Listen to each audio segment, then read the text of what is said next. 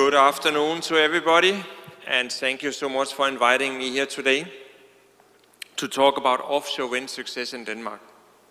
Many of you will know a shipping company called Maersk, dealing with containers all over the world. All the ships for Maersk used to be built in Denmark. That's not the case anymore. We lost that industry to Korea, so we should be sad and crying. In fact, we are not crying because in the meantime we have developed a new industry, the offshore wind. In the old shipyards today, more people are employed in making turbines, blades, and so on, towers for the wind industry. So today I'm going to talk about what could be the next industry for Korea, a potential for lots of jobs, something that will be greening the world, and that will be very important for all of us. But before we get started, I should also just give you a picture of what happened in Denmark over time. You know, when you look at this picture, it starts from 1990.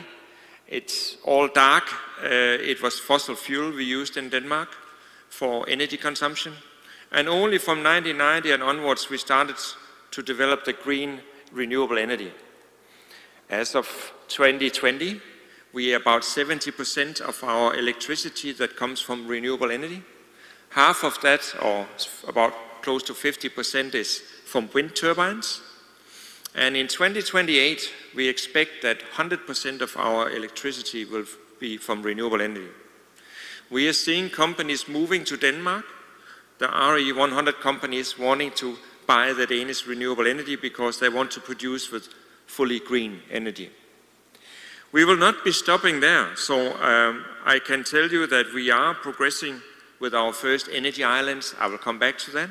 We want to go far beyond what we need ourselves to sell it and to produce hydrogen. Another interesting story is that we often hear it's not possible to transform the energy sector.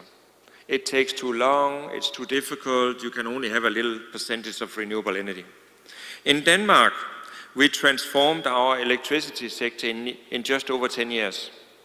It was done by Ørsted, the Danish KEPCO. They decided to move from black to green, and in 2007, 84% of the energy produced by them was fossil fuel or electricity. Today, 94% is, renewable energy. So our KEPCO in Denmark did it in just over 10 years. So it is doable. It's just getting out there. And what happened for the company? It's the second largest company in Denmark now. And it's a world leader with more than 30% of development of offshore wind in the world. So as a strong industry has been developed and lots of jobs involved in that as well. The next story is about, I could say, my hometown. It's very close to where I was born, a port called Esbjerg. When I was a boy, it used to be a place with 800 to 900 shipping boats. Only fishermen were working in that harbor and fishing from that place. In the meantime, many of them lost their jobs because fishing ships became bigger and bigger, and they have now catching the fish in the ocean. But what happened is that we developed oil and gas. Not many know, but Denmark is the biggest producer of oil and gas in EU after UK left. So we saw this picture in the middle, lots of oil and gas industry in the 70s and onwards. And lately, in the last 20 years, it has picked up to be the leading port in Europe for installation of offshore wind. And jobs are just keep on increasing in that sector. To give you a little insight into this, if you look on the left-hand side here, you will see a map of Europe. On the very left, you have UK. Then you have Denmark as a peninsula sticking up on top from Germany and Netherlands. And then you will see many small red dots. These 55 small red dots are projects, offshore wind projects, where the harbor of Esbjerg has been involved in installation. So you can imagine one port developing the expertise, being the first mover gets out there and gets a lot of job opportunities. If you look at the right-hand side, you have seen the steady growth of numbers of gigawatts of offshore wind. Take the number from 2018, it says 18 gigawatt in total, of which 55% has been installed or done from Ørsted port. If you look into the future, the next 10 years from now, we expect to get close to 100 gigawatt. So you can imagine if Ørsted still is going to do 50% of that, you have to enlarge the harbor area by 4 or 5 times what we have today. This is a picture on offshore wind in Europe. I will come back with more figures in a minute to show how big it's going to be. Honestly, we believe that in the future we will have the power stations at sea. There will be no more pollution from coal-fired power plants on land. We can all breathe and do not need to wear masks and so on. Giving a little picture of what it has meant for the job opportunities in my hometown, Ørsted, you could say. Looking back 30, 40 years, everybody was employed in the fishing industry. And of course, nobody imagined that we would become an oil-producing country. That happened in the 70s and 80s and onwards.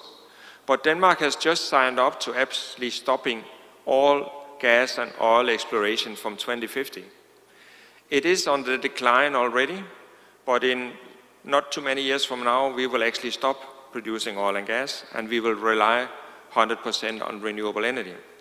You can see here that oil and gas is the highest number of jobs right now. Wind energy picked up. These figures are a bit old.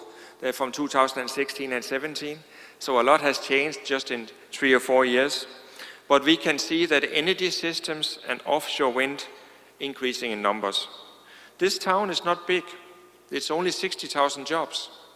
But 25% now are working in this energy sector, you could say. And honestly, the fishermen were maybe unhappy in the beginning, but they are not anymore. They're doing the operation and maintenance of the offshore wind, so they're still sailing on boats and having good jobs and good income. And we can maybe do that during the discussions as well on what actually make people happy and what give the local acceptance. Because definitely in Ørsted, there's a lot of local acceptance to the development that is ongoing. Now, perhaps just a word on energy islands. In Denmark, we have decided to build 2 energy islands. One on the east side of Denmark, just south of Sweden, is a big island called Bornholm. And the other one is in the North Sea, 80 kilometers away from shore. That one is going to be an artificial island because we have no islands out there. But there's some shallow ground where we can build an artificial island. And we imagine that that island will have 10 gigawatt, up to 10 gigawatt of wind turbines connected. And these turbines will then be linked to UK, Germany, Netherlands, Denmark, and Norway. And they will send off the electricity to these countries. And when there's too much production, we will turn the extra production into hydrogen, and we will have fuel for the Korean cars that are being built for hydrogen already. So this is the idea about Energy Island from Denmark, and we think it's going to be the future because we have the space, and maybe it was just to imagine the size. When the first offshore wind park was built in Denmark 30 years ago, the size was less than half a megawatt, sorry. Less, it was 450 something. Now, next year, Vestas is going to test 15 megawatt turbine. So you can imagine if you take 10 of these big turbines, you have a small power station of 150 megawatt. It's so different from what it used to be. We're talking about scale now. If you look a little bit about Europe, what's happening in Europe, you see again UK to the left, Germany and England and Germany and Netherlands and Denmark attached as a peninsula on top of that. You see our energy island that I just spoke about, up to 10 gigawatt in the center. But in UK, they're planning to go from 10 gigawatt to 30 gigawatts extra in 10 years from now. In Netherlands, they're planning to build from 2.5 up to 11 gigawatts. In Germany, they want to extend from 5 to 20. So we're looking into a picture with a lot of new builds in that area, a lot of steel, a lot of turbines, a lot of blades to be built, a lot of installation ships will be required, and so on. So whoever gets out there first will be able to grab a good part of that industry and be involved in it, and that goes for Asia as well. Looking at some of the figures, most of this has happened in Denmark in the last 20 years. So now we talk about jobs created in the Green Technology Center in Denmark. There used to be 0. Now 60% of our people employed in the industry is working in this green technology sector. And a few years back it was 11% of our export. I think today it's 12 or 13. So we have created a new export sector. I mentioned before we lost the shipbuilding industry, but we have developed the offshore wind sector industry as a new sector. It has been growing 60% since 2010, and honestly, the same could be done in Korea. Korea can be the world leader in Asia for installing offshore wind. On the right-hand side, you will see some figures in terms of jobs creation. It's Stanford University and Berkeley University saying that more than 1 million jobs can be created in Korea if you turn to green, renewable energy. And a lot of that will be in relate to construction and renewable energy and some maintenance as well. This picture here is the picture, what do you have in Korea right now? I think Korea is very fortunate to have a very well-developed supply chain. Because what you need is basically these 6 boxes you see here. You need good project development. You have good project developers. And if you combine them with some of the developers in Denmark that have 30 years of experience in doing precisely this, you will be on top of it. Wind turbines, you also have wind turbine makers. We have wind turbine makers. Unfortunately, the Danish wind turbine makers has been around for many, many years and has developed very high-end product, you could say. So maybe there's scope for working closely together there. On cables, you are cutting edge. You are already, many of the offshore wind farms built in the world is using LS cables, cables and systems. On substations, you are excellent. You can build it. You can basically build anything with steel in this country. You're good at designing it. You're good at getting it done. The same goes for foundation and towers. On the south coast of Korea, Samkang has just produced 150, foundations for Taiwan. That's for big, huge turbines in Taiwan. So no problems with foundations or towers. You can even learn to do the floating foundations that will be needed out from Ulsan, down with Jeju and so on, and for the world. And installations. Korea is very good at building ships. You're already building some of these installation ships. So you have an excellent supply chain. And if you combine it with the best knowledge from abroad, you can be the leader in Asia and in the world as such. Just 2 words on levelized cost of energy. We always hear renewable energy is too costly. And it is costly in the beginning. On the left-hand side here you see these are estimated costs from projects in Incheon, South Jeolla, Jeju, and Ulsan. 75 euro per megawatt hour if you go into partnership, and 90 euro if you do it alone. If you do everything from Korean supply chain and not take knowledge of the best from outside, then it will be more costly, or you can turn it around and say you can save 22% if you find the right partnerships. If you look at the right-hand side in the corner, the top corner over here, you will see the gray line. That's the price we pay in Europe right now. 50 euro is about the price for megawatt hour, and that will go down to 40, 35 in the years to come. Korea is still early days for supply chain, so it will take a little bit of time to go down, but you will get there as well. If you look at the bottom box below, there are some estimates of job creation.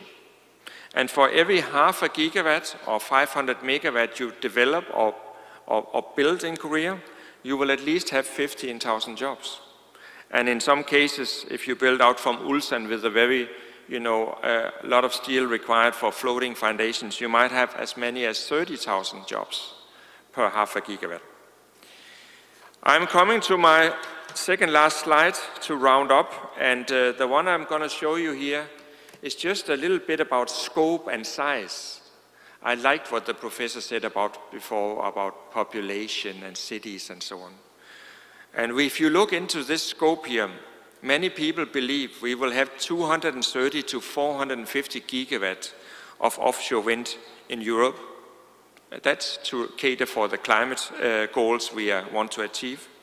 180 of these gigawatts will be in the North Sea, and they could be connected to 10 to 15 energy islands like the one Denmark is building now. If you look to Asia, people have estimated that the needs are 600 gigawatts, also connected to energy islands. And I guess this is big business. Whoever comes out there first with a full supply chain and able to do this, it's a great possibility. And I think Korea can do it, definitely. We have several studies from the Danish side that show the cost of energy. When you do partnership, you go further. We have studied the ports in Korea, which ports could be eligible, Ulsan, Busan, Mokpo, Gunsan, and so on. We have a publication on black to green. How did we transform in just 10 years? And it is possible. So I just want to finish and say, if you do this clever and you do it fast, you will be the leader in Asia in installing the future energy supply at sea. And of course, we would like to be your partner in this and share our knowledge on this as well.